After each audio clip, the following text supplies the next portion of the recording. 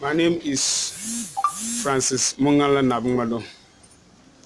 My uncle is Reverend Mankram David Nabungmado. And my uncle is worshiping lesser God. He's not a man of God. And he has sacrificed all the family and destroyed everybody. And I was worshiping a ghost in the house. When he was killing the family, I have to go and then bring these ghosts to the house to protect the house. Then he sacrificed the church members 2 or 3 in a year, and the same as the family. So I was a stampede for him. So since he got to the point of me, he's not able to get it. The ghost I have, he worked with collaboration with some of the family members and a boy at the village called Nnangbangma Sur. Then he lived at Komotofo here and went to the village to pick the ghost. And then he brought it. The ghost is with him at the Komotofo there. He sent it straight to Benin. And from there, when he went to kill me, the ghost didn't agree. So the God told him to find okra with red cock and then slice it and put it at the road end. So when he came back, he sent my senior brother, who is the pastor Peter Nabungmado, and Pastor Daniel Nuhu, who is the accomplice to him. Then they now went to the village Wadjwa.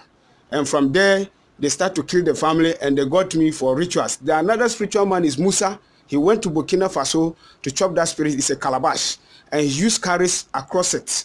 And anytime he wants to kill you, he said he always work with my uncle, and it's a contract that he does. He's not doing malam work. He will fetch water inside, and he call your name, your soul will appear. Then he struck. He did all. He came with physical to me again with pistol. He didn't get me. He buried phones. I stepped on it. He followed me. Musa is tall with bushy hair. He's at Kumbungu in the northern region. And Rabba, when he brought the ghost, finally when they want to succeed me, he brought the ghost. The ghost is with him now. He's chanting one from it. It's a pot and with a tail and iron bar crossed with it. And that was what I came in for. When he said, he called Rabba, the second spiritual man. Rabba told me that I should follow him. He will make me fishers of men. So I was thinking that I get a brother. Then later on, he collaborated with Musa when he brought Musa in 29 to kill me at Legma Hospital.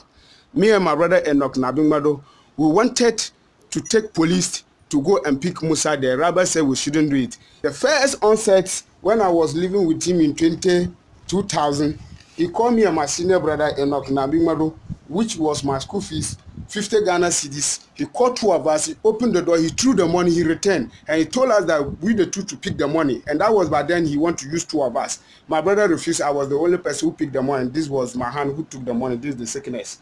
From there, I got out of it. He gave me money to go to the village to cure myself. And from there, I got out of it. I went to so many places.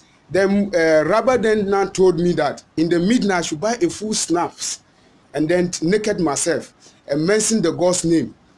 And then this is what he told me to do. So when I did the thing, the spirit entered me, and through then I become impotent. And my uncle is chanting money through that pot which is with him at the Komotofo Assemblies of God there.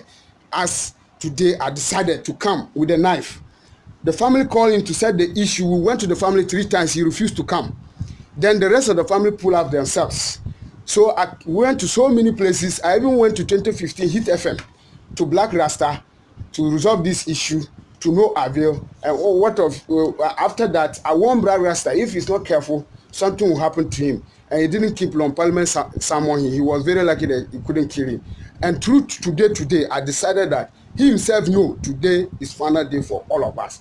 And I decided to come with this knife, with this tap in time flammable liquid with matches.